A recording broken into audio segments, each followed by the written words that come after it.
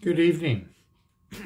I'm Pastor Mark Kolbo of the Michigan Lutheran Church of Michigan, North Dakota, and this is our midweek devotional video for, it is April, what is the date? April 10th, 2024. Sorry about that. I just got done with a council meeting and my head is just kind of swimming with dates and details. April 10th, 2024. And this is our midweek devotional video. We finished the Lenten series on the Ten Commandments last week. Now we are back on kind of a regular calendar of whatever comes up on a particular day or in the season or a particular theme I might wish to talk about. Well, it so happens that today there is a date, and it probably isn't something that maybe you would all relate to, but I do want to mention it because it is part of our history of the Lutheran Church, and also that we have, there's an important principle behind it. Anyway, today we commemorate on the calendar, among many other commemorations that go throughout the year, some of you probably never heard of, unless you're a student of history, and especially European history or Reformation history. And that is Mikael Agricola. And I don't know if I pronounced that right, because he is Finnish. And you know, I would say Agricola, but they say the pronunciation of all Finnish words is on the first syllable, strong accent on the first syllable. So it'd be Agricola. But I'm going to say Agricola, so I kind of maybe do what I'm used to anyway. And he was a Finnish reformer, Lutheran Finnish reformer from the 1500s. Right about the time of Luther, in fact, he met Luther. So there is that, and we'll mention that in a little bit. But we'll continue here with our evening prayer, as we usually do. Jesus Christ is the light of the world, the light no darkness can overcome. Stay with us, Lord, for it is evening, and the day is almost over. Let your light scatter the darkness and illumine your church. Joyous light of glory, of the immortal Father, heavenly, holy, blessed Jesus Christ, we have come to the setting of the sun, and we look to the evening light. We sing to God, the Father, Son, and Holy Spirit. You are worthy of being praised with pure voices forever, O Son of God, O Giver of life. The universe proclaims your glory. The Lord be with you, and also with you. Let us give thanks to the Lord our God. It is right to give him thanks and praise. Blessed are you, O Lord our God, King of the universe, who led your people Israel by a pillar of cloud by day and a pillar of fire by night. Enlighten our darkness by the light of your Christ. May his word be a lamp to our feet and a light to our path. For you are merciful, and you love your whole creation. And we, your creatures, glorify you, Father, Son, and Holy Spirit. Amen. Let my prayer rise before you as incense, the lifting up of my hands as the evening sacrifice. O Lord, I call to you, come to me quickly. Hear my voice when I cry to you. Let my prayer rise before you as incense, the lifting up of my hands as the evening sacrifice. Set a watch before my mouth, O Lord, and guard the door of my lips. Let not my heart incline to any evil thing. Let me not be occupied in wickedness with evildoers. But my eyes are turned to you, Lord God. In you I take refuge. Strip me not of my life.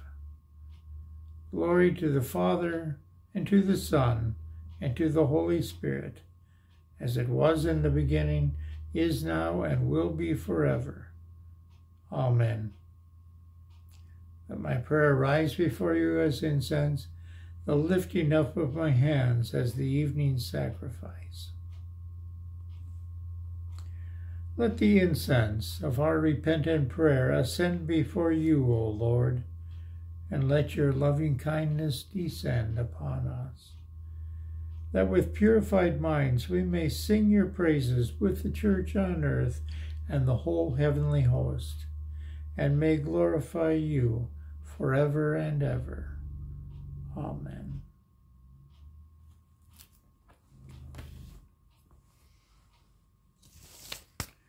And so, as I say, we commemorate this day Mikael Agricola, Bishop of Turku, renewer of the church.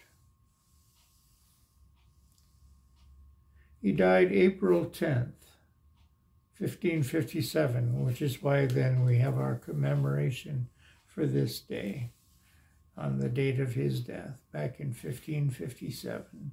1557 being the date of his death puts him right around the time of Luther. Of course, Luther died about 10 years earlier than that.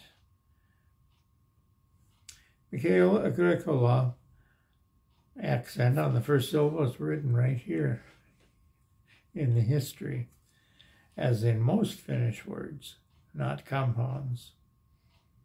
See, why it mentions Finnish words, not only that he's Finnish, but it's very important that it's the Finnish language. He was born in Uusimaa, Finland, about 1510. He went to school in Viipuri, then in the cathedral town of Turku. The bishop of Turku at that time was a Dominican monk and sent him to study at Wittenberg, which is where he met Luther, Martin Luther, and Philip Melanchthon, because that's, of course, where Luther did his teaching and, of course, really began to foment the Reformation in Wittenberg in Germany. Upon returning home, Agricola became rector of the cathedral school and eventually assistant to the bishop. On the death of that current bishop in 1554, Mikael was consecrated as the new bishop of Turku, and that was without papal approval.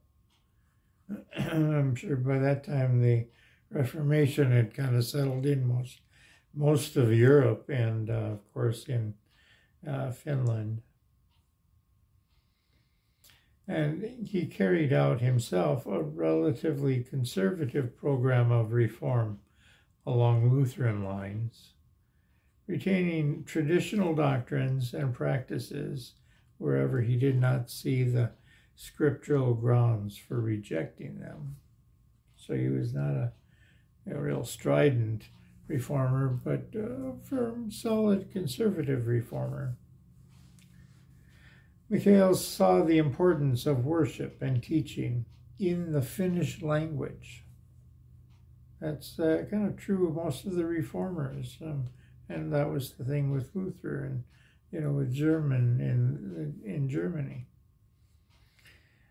Mikael accordingly established rules of orthography, which are the basis of modern Finnish spelling, and wrote a primer and a prayer book with other information and a translation of the New Testament. So he did all of this important work with the language and the translation of the liturgy. Agricola translated many hymns into Finnish and collected hymns that had been written or translated by other people. He also took pains to learn what he could about the ancient pre-Christian myths and folklore of the Finnish people. He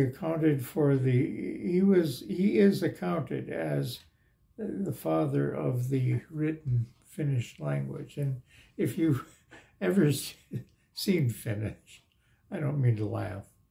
I kind of do though. It's very, the words are long, full of consonants. It's a very, a lot of vowels, yes, but I mean, it's just a very hefty written language, and of course pronunciation too, and that's why I want to be very careful with that. And but it is important. I take an interest in it, not being of Finnish heritage myself. However, I've served 2 parishes that had strong Finnish roots, and so I feel some tie to that, in addition to here in my marriage, being married to a Finnish descendant from Duluth. So there's a lot of Finnish connection there in my background. And if you look in your Ancestry.com or your DNA, sort of DNA programs, you can see that a lot of times your ancestry will show traces of ancestry in some obscure places, just small traces. And there's some very small traces of Finnish ancestry in my background too, as well as Norwegian. I imagine that they all migrated, and some of them migrated into Norway from Finland. And then, through the ages, I'm just Norwegian. And Scotch Irish on the other side, but that's another story. Anyway, but I take an interest in the Finnish language. We were trying to teach our son, years ago, the numbers in Finnish. And there's another connection, because while I was in Brockett, North Dakota, the other parish I was served that had Finnish roots was in Rolla, North Dakota. But in Brockett, North Dakota, strong Finnish area there, we had a neighbor right across the street that actually immigrated in the 50s from Finland. So it was like he had a Finnish nanny, as it were. She babysitted him a bit, and it was kind of nice. Anyway, going on to Mikael Agricola, his accomplishments as a bishop are the more impressive.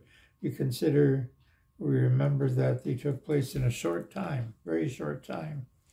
3 years after he became bishop, he was sent to negotiate a treaty with the Russians, and on his return fell ill and died suddenly in his 40s. He was, 47 when he died. So, not very long service as a bishop of Turku, but important work, coming as it did at the Reformation. And as we say, the translation, how very important. When the Bible was at one time relegated mostly to the eyes of the clergy or the monks, or those in universities, schooled in Latin or Greek or Hebrew. and the idea of the reformers translating their scriptures, as well as you see in the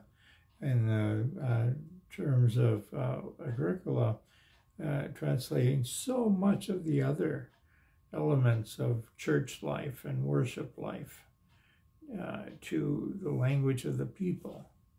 You know, the liturgy, the hymns, how so very important. Just like Luther did in German, Agricola did with Finnish. And so the people had access to prayer and the singing of hymns and a vital church life. You know, where would we be without that having taken place, you know, in England? All the translators there, Tyndale and Coverdale and others, and Cranmer, and all those who had a hand in bringing life of the church to the common people in their own language. How very important that is to any culture. And so we're very thankful in the Protestantism, as in addition to Lutheranism, that these things took place. And as it says in the scripture, and I guess I didn't read the scripture that I selected. Sorry about that. I launched into the devotion before the scripture, but maybe this will be a good capping off then of the idea here that, as I said, you know, it was the principle not just that we commemorate a certain person in history, but the principle behind it. I mean, if you cannot, even if you cannot relate to a Lutheran background or even a Finnish heritage, you can relate to the idea that the thing is that we have our worship because of people like this. We have our scriptures because of people like this, bringing it to us in our language for us to be able to read daily, to study, to partake, and to pray. And so here I want to look at, this comes the post-resurrection stories in John, from the 21st chapter of John. And Jesus had this conversation on the beach there with Peter about, feed my sheep. And then Peter turned from the verse 20 on. Peter turned and saw following them the disciple whom Jesus loved, and thought to be John, because he comes up time and again in John. The disciple whom Jesus loved, who had lain close to his breast at supper, and had said, Lord, who is it that is going to betray you? When Peter saw him, he said to Jesus, Lord, what about this man? Remember, they had that foot race on that first Easter to the tomb from the upper room between Peter and John. What about this man?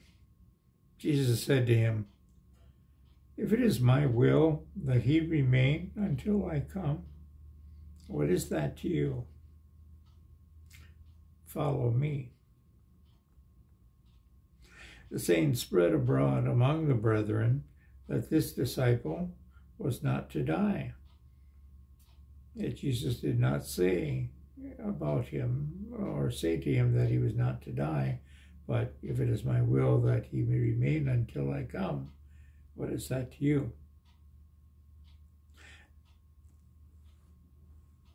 This is the disciple who is bearing witness to these things and who has written these things.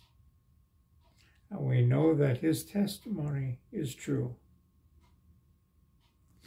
But there are also many other things which Jesus did,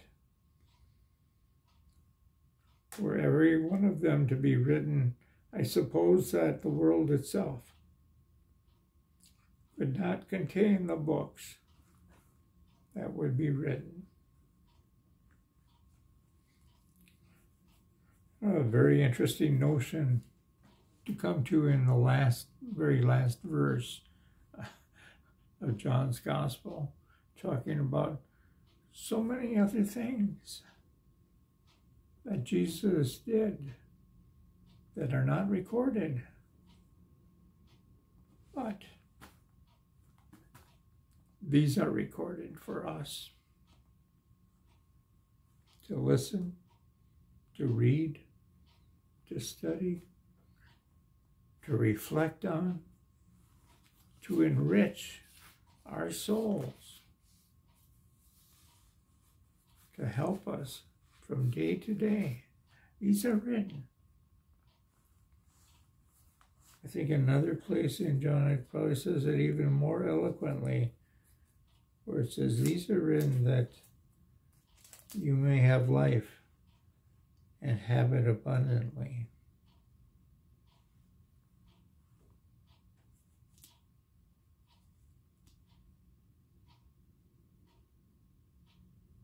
Yes, at the end of the previous chapter, I'll read it. The end of the previous chapter, from verse 30 on, he says, now Jesus did many other signs in the presence of the disciples, which are not recorded in this book, not written in this book, but these are written that you may believe that Jesus is the Christ, the Son of God, and that believing you may have life in his name. So he recaps that idea at the end of the next chapter, the end of the book. Where would we be without those who recorded, like John, who recorded these things? And then Luther and Agricola, who translated them, and Tyndale and Coverdale and Cranmer. Where would we be without these folks who compiled this book and put it in our language and passed it on to us? I would add to them the work of Lutheran Bible translators, who puts it into them many of the most obscure languages or far-reaching languages that people don't normally think of or do commerce in from day to day.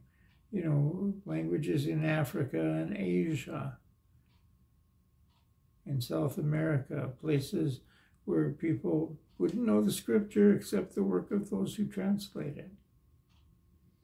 And the Gideons, who hand them out, who distribute them to folks. We give thanks to all these people who help transmit the Word of God to us as a part of their mission to help us with our mission in life, to live and serve as believing Christians.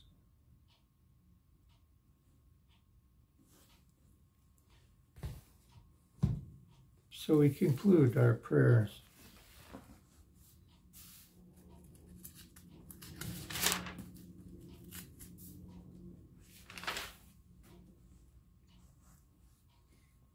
O God, from whom come all holy desires, all good counsels, and all just works, give to us, your servants, that peace which the world cannot give, that our hearts may be set to obey your commandments, and also that we, being defended from the fear of our enemies, may live in peace and quietness. Through the merits of Jesus Christ, our Savior, who lives and reigns with you and the Holy Spirit, God forever. Amen. Lord, remember us in your kingdom and teach us to pray. Our Father, who art in heaven, hallowed be thy name. Thy kingdom come, thy will be done, on earth as it is in heaven. Give us this day our daily bread, and forgive us our trespasses, as we forgive those who trespass against us. And lead us not into temptation, but deliver us from evil. For thine is the kingdom, and the power, and the glory, forever and ever. Amen. Let us bless the Lord. Thanks be to God. And now may the peace of God, which passes all understanding, keep our hearts and minds in the knowledge and love of God and of his Son, Jesus Christ. And may the blessing of God Almighty, the Father, the Son, and the Holy Spirit be with you and watch over you, now and forever. Amen. Go in peace to love and serve the Lord. Thanks be to God.